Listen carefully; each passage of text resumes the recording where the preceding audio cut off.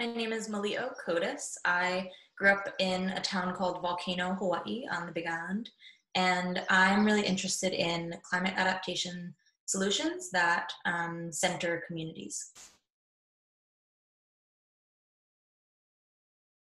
I chose CSP for a bunch of reasons. I think first and foremost, the international and really diverse community appealed to me. That really set this program apart. I had visited a couple of other programs and felt like I wouldn't be as challenged by that community to think differently and have different perspectives, both from you know, different countries, but also just people within America who have grown up in really different ways than I had. I also really liked the capstone component of this program because I wanted a graduate experience where I would learn on the ground and from professionals as well as an academic setting. And I think the capstone really lets you do that and sort of explore your own passions out in the world to really propel you forward in your career in that way.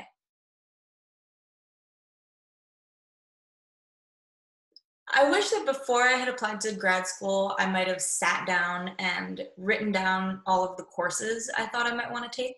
Um, when I got into the CSP program, because the curriculum is pretty set, um, I maybe didn't take as much advantage as I could have of taking other classes within the university. And so that was sort of a on the spot decision that I had to make.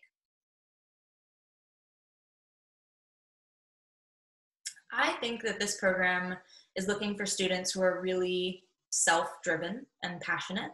I think that students who are community-oriented and really looking to, um, form a true cohort with their classmates is a really critical component to the success of this program. And I think that the community aspect, as a result, means that this program is just looking for um, fun, interesting, interested folks who are willing to get outside of their comfort zone in order to really learn from and with each other. One thing that kept me motivated was my peers. I felt constantly inspired by my cohort mates and how much they were pursuing and going after, and we would just chat in the halls or during meals or when we would spend time at the beach or at each other's houses, and I just felt like I was constantly learning and being inspired from them.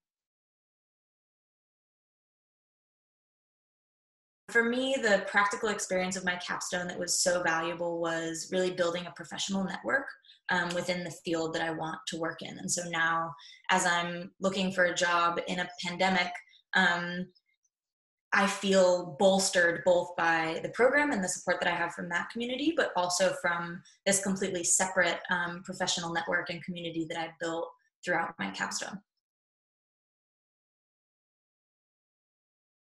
The last thing I'll say is just that I think that this program is incredibly unique.